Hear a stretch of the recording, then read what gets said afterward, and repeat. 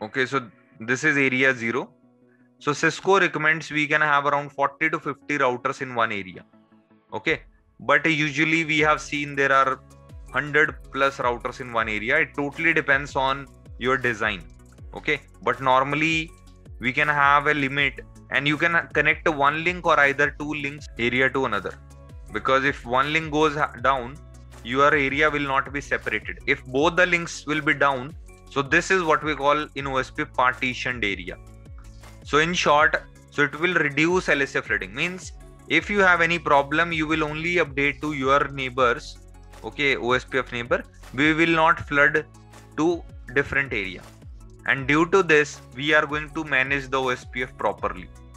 Yeah, so yes, reduce LSA flooding. Another is like a reduce resource utilization. Yes. So why we need area 0? If this router, when we add this interface in area 1, okay, suppose this is going inside area 1 routers. Okay, let's consider there are many routers. This interface going in area 1 and this interface may be going in area 0. Whenever you have any router with multi areas, what we call this router? Area border router.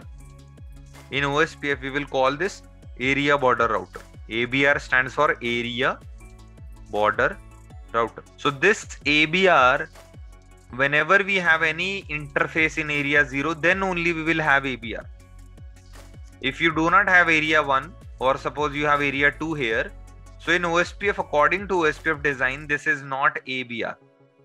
Okay, if you have area 1, area 2 this side, so this router will not be ABR anymore. So according to OSPF design, when we have any single area, whenever we have any interface in area 0, so our router becomes ABR. When we have ABR, then only we can share routes from one router to another area. Okay, if you do not have ABR, you can't send area 1 routes to different area routers. Got it?